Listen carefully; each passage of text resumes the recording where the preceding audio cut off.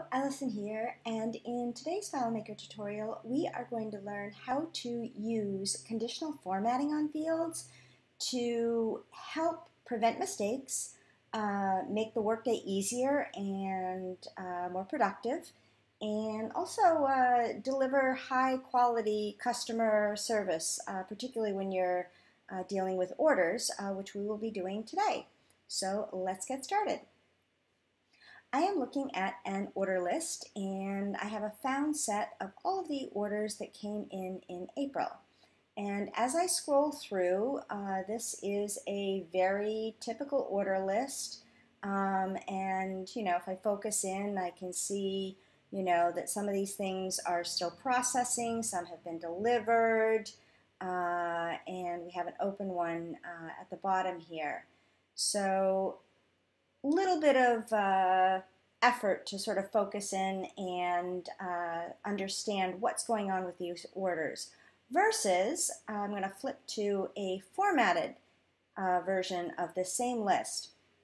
So now when we scroll through, very different experience.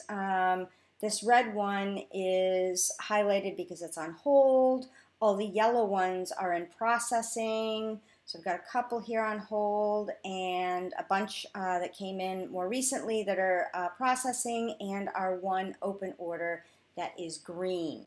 So very different experience and ability to sort of quickly zone in and focus up on what's happening with the April orders in a much different way than just looking at a straight-on list, which, if we go back to this list, this feels a bit more like a run-on sentence compared with a formatted list, which gives you some punctuation. We can look at, okay, we've got all our processing are on hold, etc.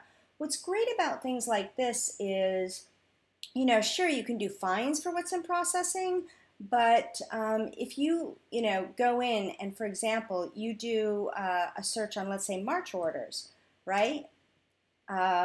With formatting, you're like, wait a minute, why do we still have things on hold and processing in March? You've got this really jumps out at you, as opposed to if you had no conditional formatting, you might just be looking for whatever it is you're looking for and not even realize that there's some things going on here that are not delivered. So these are the benefits of using conditional format, and now let's go behind the scenes and see how we went ahead and put this in place.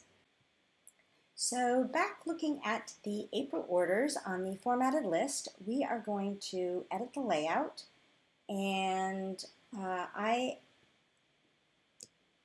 selected all of the fields. You can shift click on them, lasso them, use shift command A to select all of the like objects, which in this case is fields, and then they all are going to get the same formatting.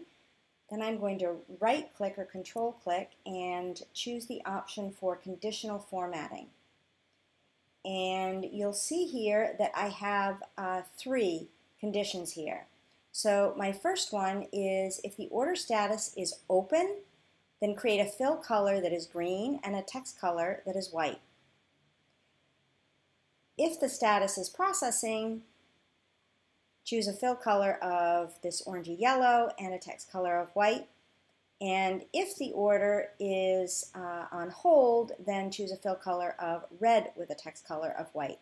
You have other options here. You're not limited to just color for text and the fill.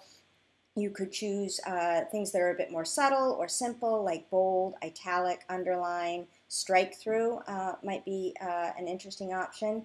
And if you're working with some sort of a button and have an icon on it, you can also work with the icon color.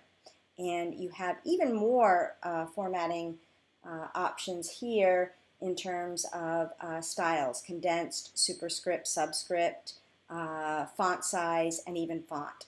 So you have really terrific control over how you sort of give visual indicators of what's going on, so that it's not so much of a strain on the person looking at it to try to process what information is in front of them. So I'll add another one for delivered, and let's go ahead and say that we'll make it gray, for example. So I'm a big fan of copy and paste, so I'm going to go ahead and Control C and then add this. And we're not going to choose a value, we're going to choose a formula. And then I'm going to go ahead and paste.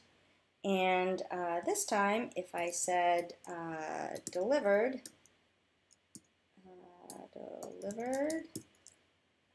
we can say it has a fill color of, I don't know, this dark gray color and a text color of white.